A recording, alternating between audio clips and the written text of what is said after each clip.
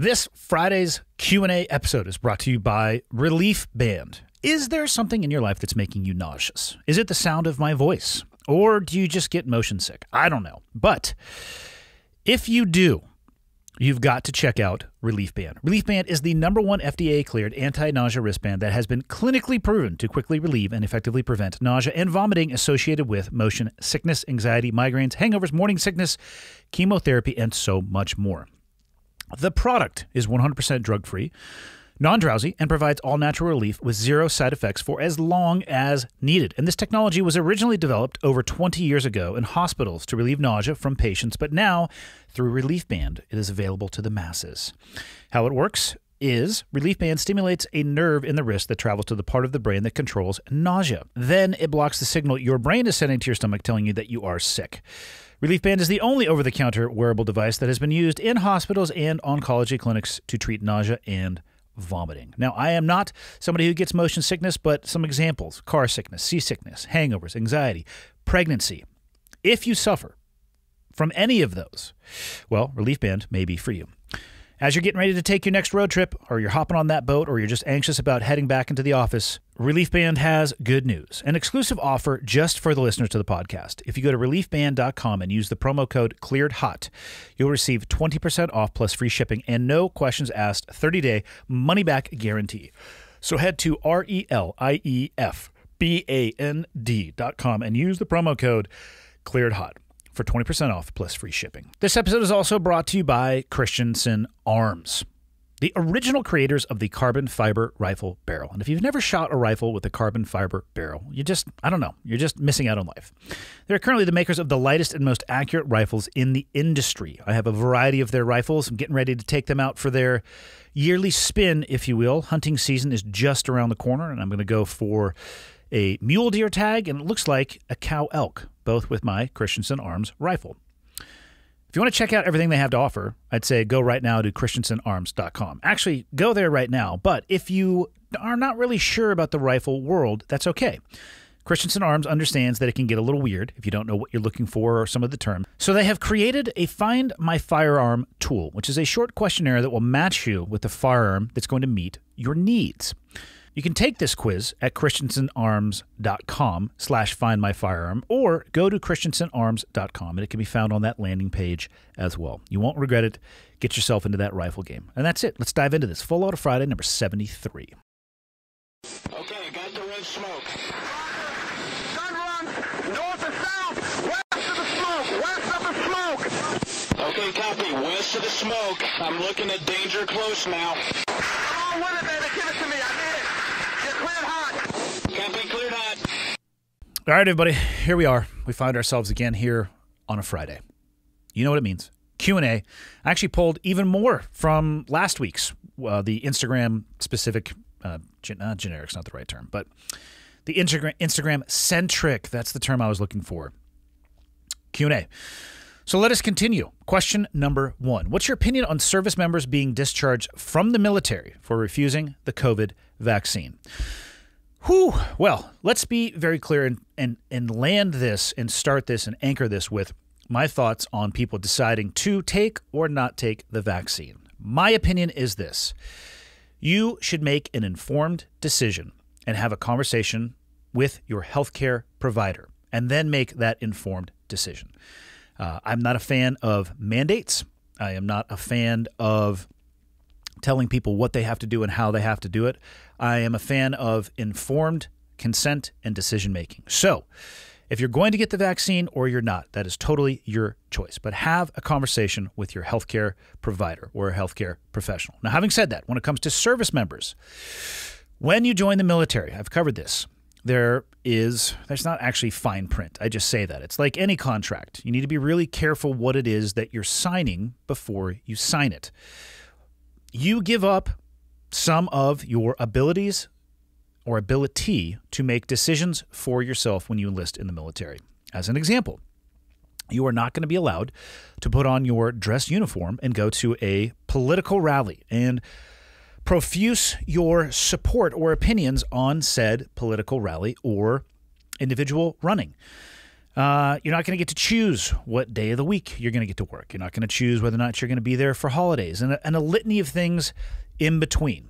So when it comes to vaccines and the military, and specifically the military mandating the COVID vaccine, you may, due to and I'm not sure of the legalities on this, but I'm pretty sure that due to the fact you are in the military, a member serving in the United States military, that you are going to have to follow the lawful orders that are presented to you. Now, having said that, from the people that I have talked to specifically inside of the SEAL community, what they are doing is they are laying out the lawful order, and then they are laying out the consequences for those who choose to not follow that lawful order, which is actually another way to describe informed consent. If you make this, or an informed decision, not necessarily informed consent. So if you make this decision, this is what is going to happen. And so for those people in the military who are arriving at this point where they understand the consequences should they refuse it, and they understand that they're going to have to make that choice, you've been informed on the decision, you understand what it's going to be, and if that's the route that you should choose to go, you're going to have to bear and suffer the consequences of said decision. At least you have that option. And from my understanding, they're not booting people with a dishonorable discharge. I believe it's administrative and an honorable but administrative discharge. It's something along those lines. I believe it is something that is not going to set you back in your civilian career. And I'm glad that they're at least giving you that choice. And again, for me, the answer to this, it comes back to informed decision making. That starts when you join the military. So you should know what you're getting into. So if now all of a sudden you're in the military and it's like, well, I don't want to do this, I would, I guess looking in the rearview mirror, or if you had a crystal ball and you could go back, this potentially should have been something that you had thought about. At least you have the opportunity to make an informed decision. I'm not a fan of people being discharged from the military because of this. And that is because, from my understanding, it's not a small number of people that will likely decide to become discharged as opposed to being vaccinated. And I'm concerned about I should say this, I can only talk about the SEAL community, of which I am extremely removed, and I've only had a few conversations. But the SEAL community is small. If you get a couple hundred members that are unwilling to become vaccinated, and so they are therefore administratively discharged, the impact on actual readiness is going to be a real thing. So I'm not a fan that it's going down this route. I don't know of. I'm not smart enough to create, and I haven't put enough thought and effort into finding an alternative solution to this. But it sucks.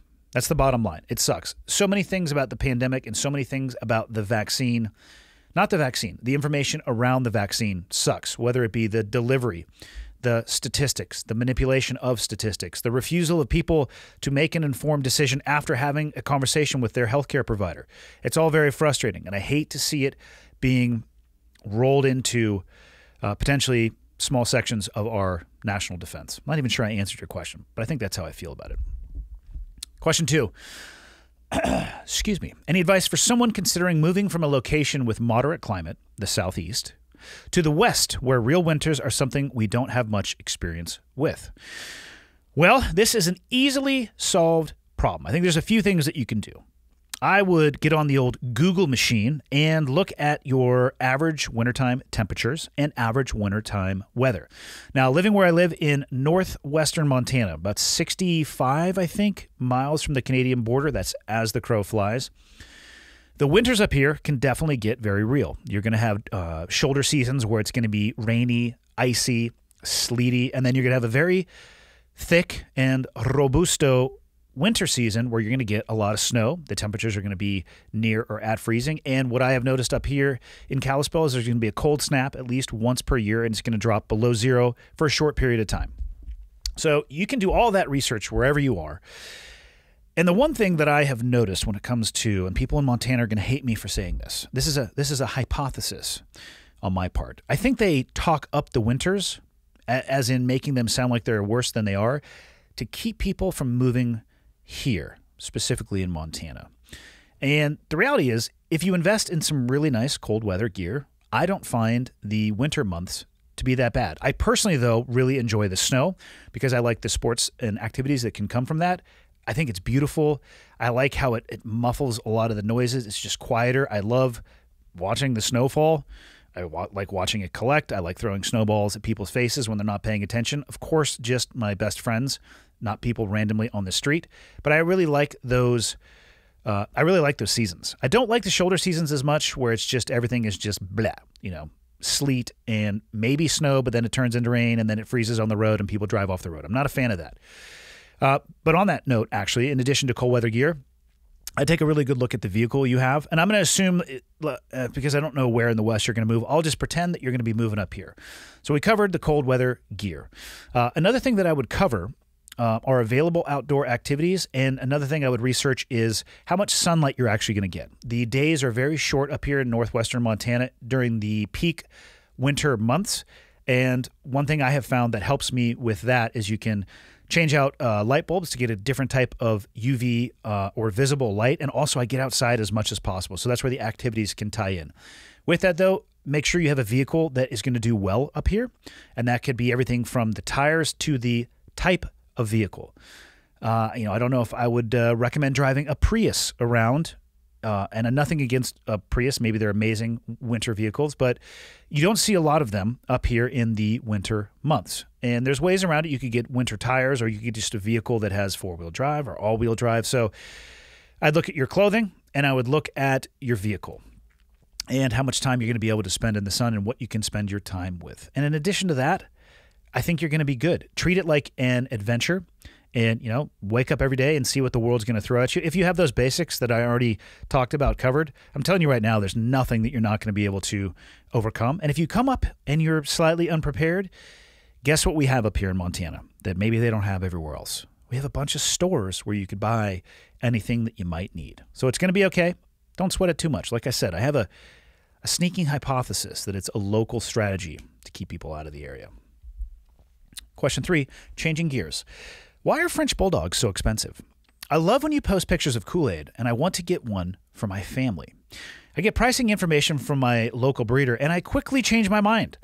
I know that along with being a master sommelier, you are also an award-winning dog breeder. Your insight on this topic would be enlightening. I chose this question because it allows me to address apparently a very common misconception, and that is, who owns Kool-Aid? The answer to that is not me. Kool-Aid is not my dog. He is just a good friend of mine. And he doesn't like to be identified as somebody's dog. What I'm trying to say is that Kool-Aid is owned by no man. He hangs out with whoever the fuck he wants to, whenever the fuck he wants to, and does whatever he wants. He's an amazing beast. I don't even know if there's ever been a better beast on the face of the planet, but I can't say that he is mine.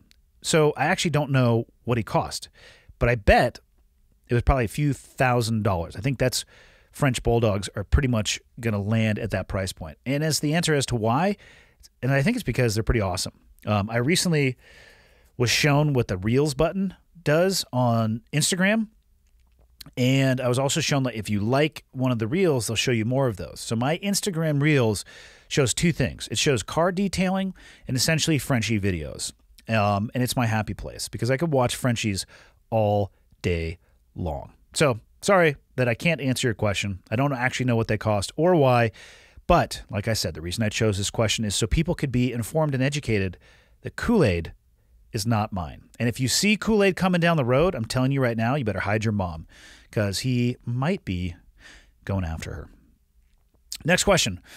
In listening to old JRE episodes with you, it seems that the pre-divorce Andy is noticeably different than post. Can you tell that in yourself when watching back? So I don't know if I've ever gone back and watched any of the JRE episodes that I have been on, and I actually wish you would have given me a little bit more amplifying information, as in what differences do you notice? I can tell you, just walking around in my own skin, that one difference that I notice in myself for sure is that I am much, much happier as a person. And I want to be very clear when I say this, that I am not saying, not attempting to in any way, shape, or form say anything negative about my ex-wife. The situation that we were both in was not the correct situation for both of us. And I hope, and in all honesty, and truly mean this, that she is noticeably happier as well. I think everybody walking the face of the earth has the right to be as happy and empowered and successful as possible. We were both in a bad place, and I think and I hope that the new place that she is in is a better place for her, because where I am now is definitely a better place for me, and maybe that's the difference that you are noticing. I find joy in things that I used to not find joy in. I feel physically better than I used to, and I didn't realize that I was actually having a physical manifestation of being in a situation that I shouldn't have been in. It's not that I didn't want to be. I didn't want to be in it, but I don't want to say that. That I just should have recognized earlier was not healthy. And I'm glad that I have moved on from that place. So, other than personally recognizing that I am noticeably happier, I don't know necessarily what you're talking about, but I definitely do feel that, and hopefully that comes across, or maybe it comes across, and maybe that's what you're seeing. But that's really the only change. Hopefully that answers your question. Good morning, Andy. I really enjoy your Full Auto Fridays. I like to live by a motto of never look back, just move forward. I do this with work and relationships. I've never returned to a previous employer, even if they've reached out to me. I don't go back with exes either when it comes to relationships, even if I've had some want to try again. What are your thoughts on this? Do you think there are times when you should try again and possibly miss out on something by not? Or do you think this is a good thought process? I've second-guessed myself a time or two when it comes to relationships, but my thought is if they really wanted to be with me, they would have stayed with me the first time. What are your thoughts?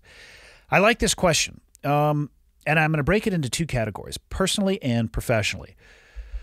I think this is a very healthy headspace because it allows you to focus more on the windshield than the rear view mirror. And there's nothing in the rear view mirror that you can actually change anyway. And if you spend all your time looking back there, you're probably going to hit something in front of you or, as you described in your email, miss it. But I do think that there may be a couple caveats to this. So let's say professionally, a previous employer.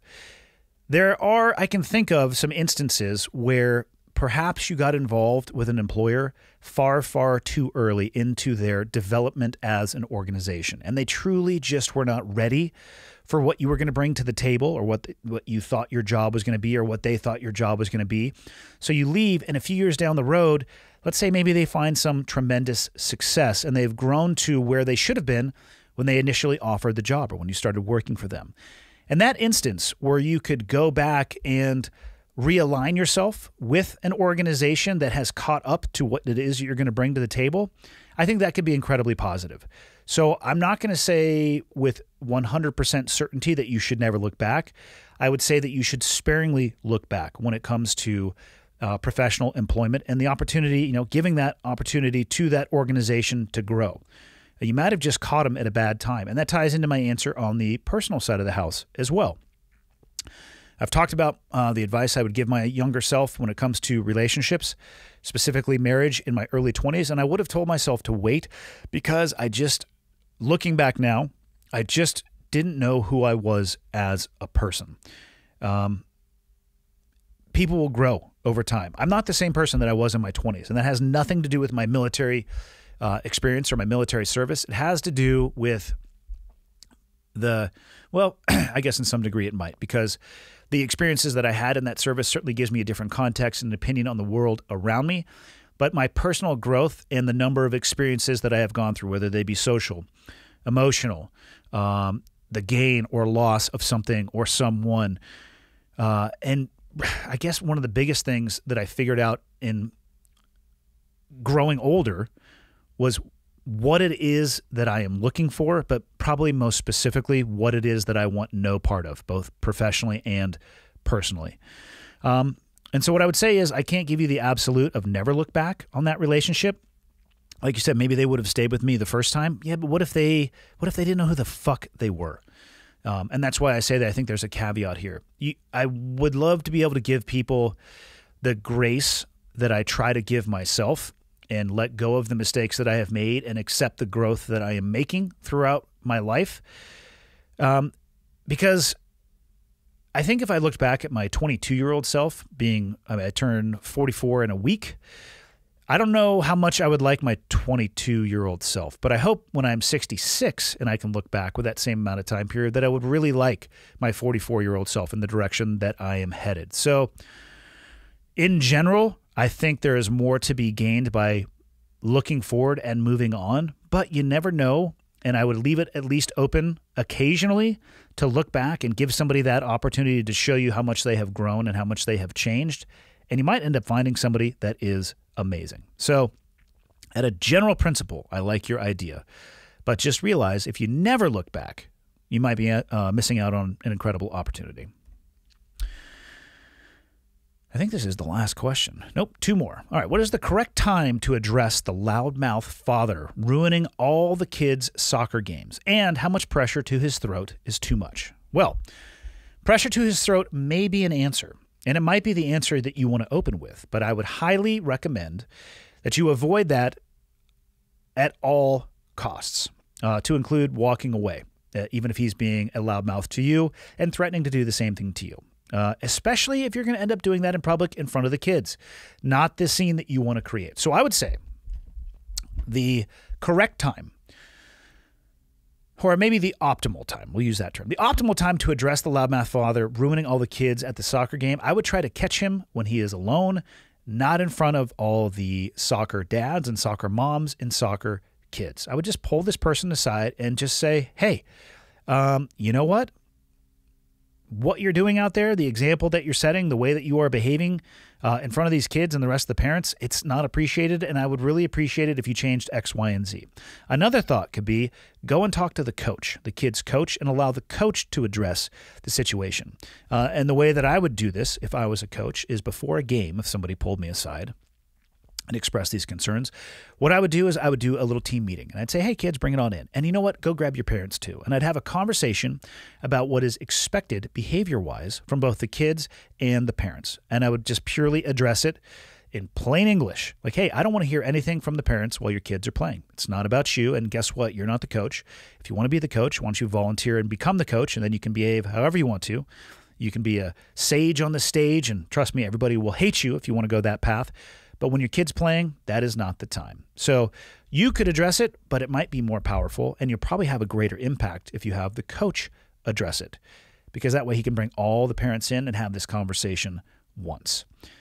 What happens is if this goes to a violent confrontation towards the end of your question here, what will end up happening is you're likely going to get in trouble at the very least. You might get your ass kicked because you never know what kind of fight game this loudmouth father potentially has, and you're going to set a really bad example in front of your kids. I'm not a fan of violence until it's actually time for violence, and then I think you should be capable of very extreme violence, but it should be used as a measure of last resort. The kid's soccer game, because somebody's being a loudmouth, in my opinion, there are far too many ways to handle that without putting your hands on somebody. Last question for the week.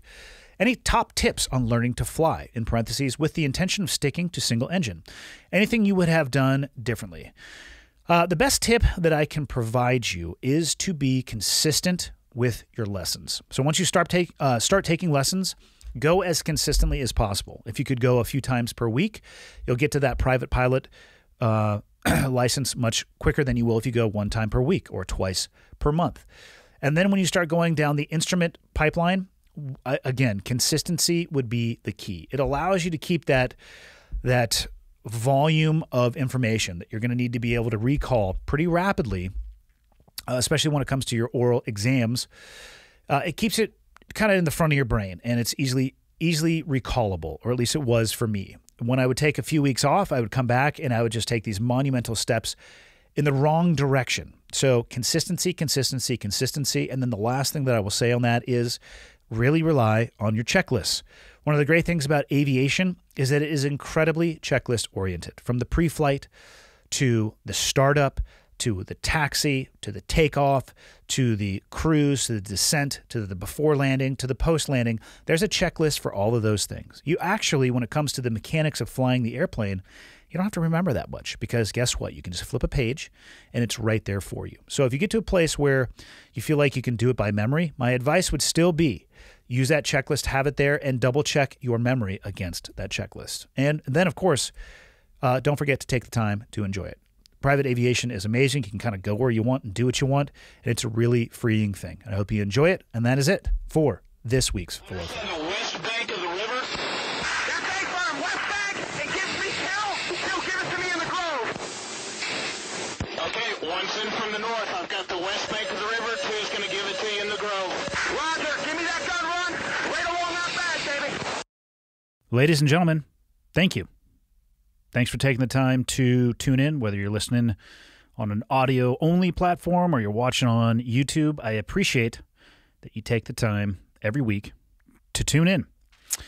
People ask me a lot, what can they do to help me spread the word? And the answer is actually embedded in the question. The biggest thing you guys can do to help me if you enjoy the podcast and you think it would be helpful to others is subscribe and share it with other people. And if you have the time, go on to Apple Podcasts and leave me a rating and a review. If you think the podcast sucks, tell me it sucks and leave a 0-star review or the lowest stars possible. If you have a question, comment, or suggestion, you can go to clearedhotpodcast.com and there is a contact me button right there, which will land in my inbox. And the last thing, if people are interested in helping out, what you can do is fly the old flag. And by that, I don't mean an actual flag because I don't have any of those. I'm talking about t-shirts or sweatshirts or hats, whatever it may be. Again, clearedhotpodcast.com. Click on the shop tab and hopefully something in there looks like it would be an item you would like to wear around town. And then you can tell people what it is when they ask you. But that is it. The biggest thing I can say is thank you. I truly appreciate it. And until next time, see you.